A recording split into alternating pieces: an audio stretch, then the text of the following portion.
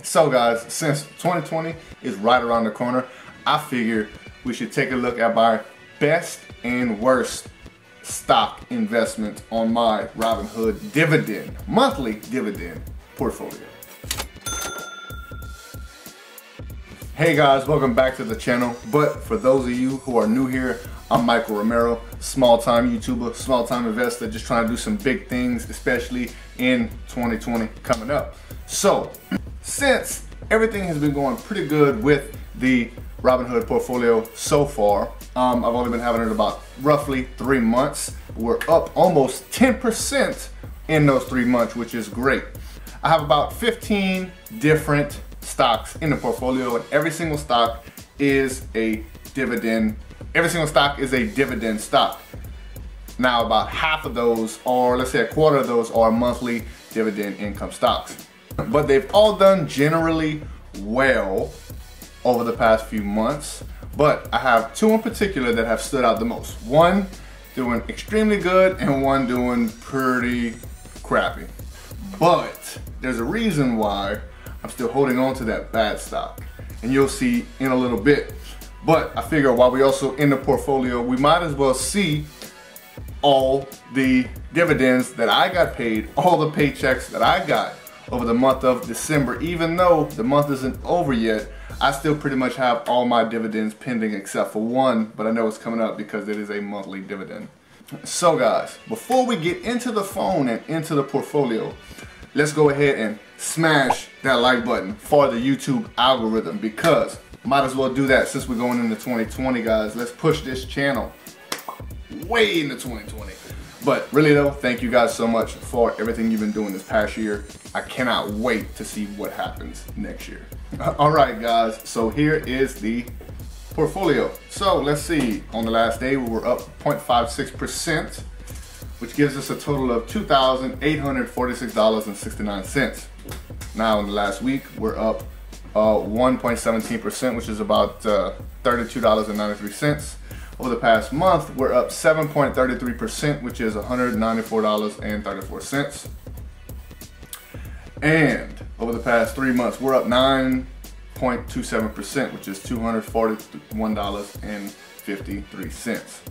Now let's go ahead and take a look at these stocks we have here. We have Ford, Apple Hospitality REIT, AGNC, MJ, which is an ETF, SPHD, which is an ETF, Coca-Cola, Bank of America, PSEC, Stag Industries, Medical Properties, MBR, Neighbor, right? Let's see. Yes, Neighbor Industries, AT&T, Pfizer, WPG, Iberia Bank, and Encego. Encego is the only stock that is not a dividend stock.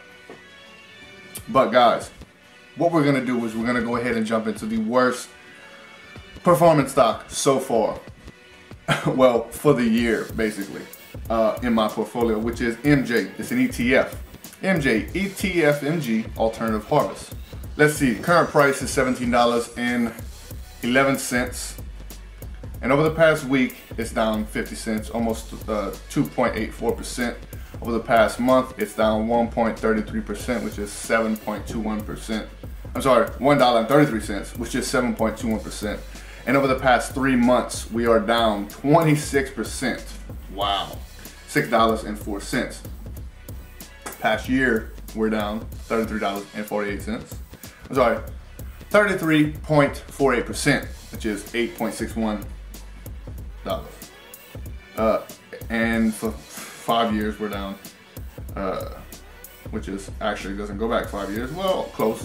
We're down $8.57, which is $33.37. Now, for those of you who don't know, this is a marijuana ETF. And if you don't know, the whole marijuana cannabis industry is pretty much low right now. They're all on sale. So obviously I've been adding more shares to this. Come this week, whenever the market opens, I will be adding more shares to this. I have 10 shares in it. And like I said, all of the cannabis industry, pretty much all of the cannabis industry is on sale right now. They're all at lows. And I'm pretty sure it's like that is because it's the end of the year. I'm pretty sure once the beginning of the year comes back around and everything starts warming up again, it will. The cannabis industry will recoup.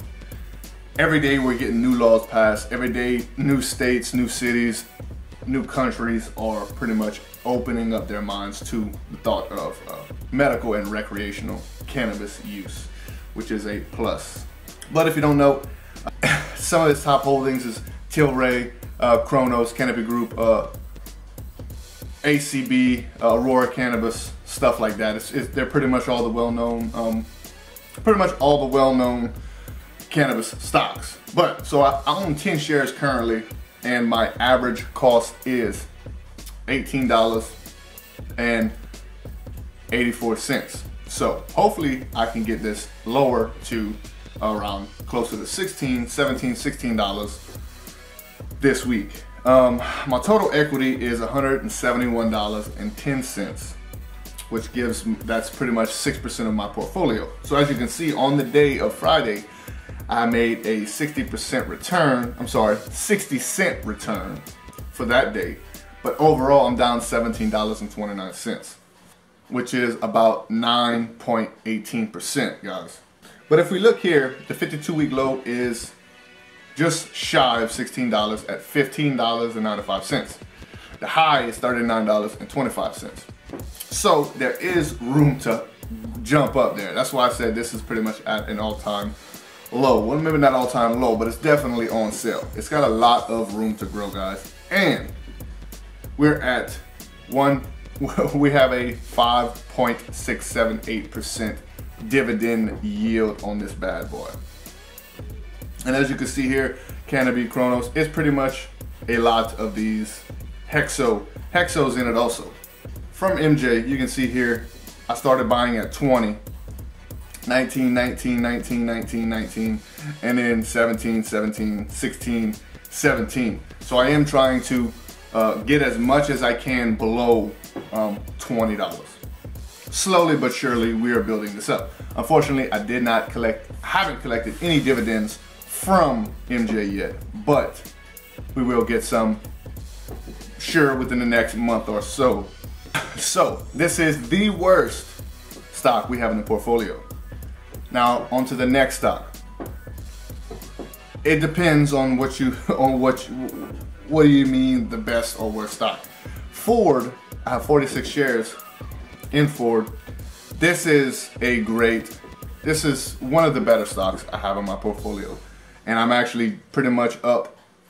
I haven't been up the entire time on stock, on Ford, basically. But just recently it shot up to a $20 gain, which is 4%. So I'm not gonna say that Ford is my best performing stock. What I will say is my best performing stock is Bank of America, if we're talking of gains. If we're talking about gains, then Bank of America is one of my better stocks. Bank of America, I have 7 shares of Bank of America. Average cost $27.88. As you can see here, we at $34.98. So with a total percent gain of 25.47%, which is around $49.71, my total equity in this bad boy is $244.86. Dividend yield of 2%, which I do believe the financial sector right now is pretty much, I would say, undervalued, but I feel like it could be doing a little bit better. But Bank of America is killing it. We'll see if that continues to trend the same way in 2020. So there you have it for my best and worst performing stock. Worst being MJ, best being, if we're gonna talk gains, as in raising the value of the stock, then Bank of America is it. If we're gonna talk dividend capturing, then Ford is it. And I'm gonna show you why in a little bit. All right, so let's go to our account activity history and let's go to our dividends. So what we're gonna do here is we're gonna go over the month of December. Even though we're not finished, I know what else I'm going to be capturing for the month of December. But we're going to go over the month of December, and I'm going to show you why this is the best month I've had this year. Well, over the past, since I started doing this here for you guys on this channel. So let's start with December 2nd, Pfizer, right? December 2nd, I got paid $1.44 for owning 4 shares of Pfizer.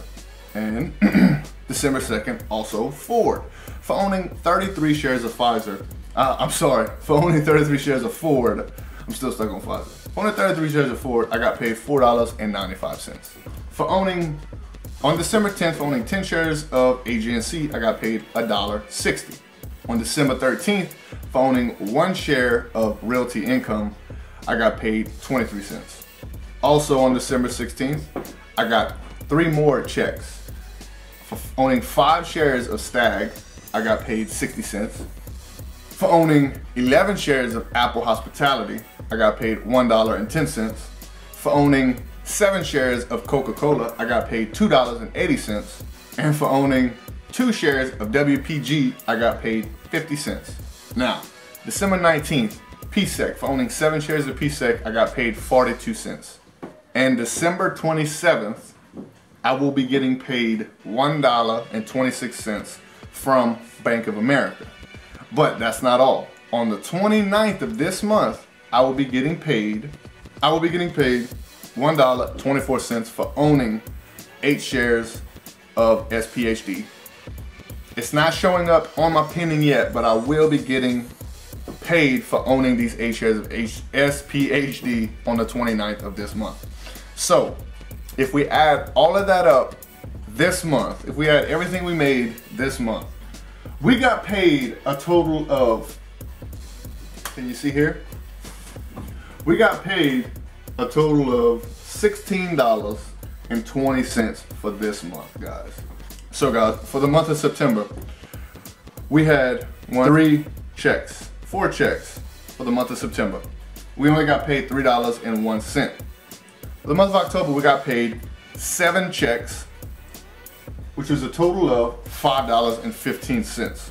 And for the month of November, we got paid another 7 checks, which comes to a total of $5.77. And as you can see, the jumps from each month, we go, I hope you guys can see this. We go $3.01, $5.15, $5.77, and then boom, we in the double digits, baby. $16.02 for December, guys. As you can see with the monthly dividend investing strategy, your growth is slow, but every once in a while you get that exponential boost. You'll get that big boost. It'll go little change, little change, little change, then a big jump. Then a little change, little change, little change, big jump. But over time, those little changes, they become a little bit bigger also, and those big jumps even become a little bit bigger. So you go from making pennies to dollars to hundreds of dollars eventually, even thousands of dollars. My goal for next year is to hit as close to $100 a month as I can, at least over $50 a month in dividend payments, which I think is extremely doable. And if you guys want to know more about this strategy, and pretty much how time affects it, and how compounding your interest and reinvesting your dividends affects it over time, I'm gonna leave a link in the comments to a video explaining it. All right, guys, I hope you guys have a fantastic Christmas. Go ahead and smash the like button for that YouTube algorithm, guys. Like I've said before, I'm forever grateful for what you guys have been helping me do with this channel. I cannot wait to see what 2020 holds for us. And if you already made it this far, and you haven't subscribed yet, go ahead and hit that little red subscribe button, turn it gray. Also, while you're down there, hit that little notification bell to know the next time we come out with some more good information like this, guys. Don't be afraid to leave a comment. Let me know what's up. Let me know what you guys think about the channel, or whatever you want to let me know in the comments, guys. Also, I want to thank you guys very much for watching this video. If you want to continue your journey to financial enlightenment with me, go ahead and click one of these videos.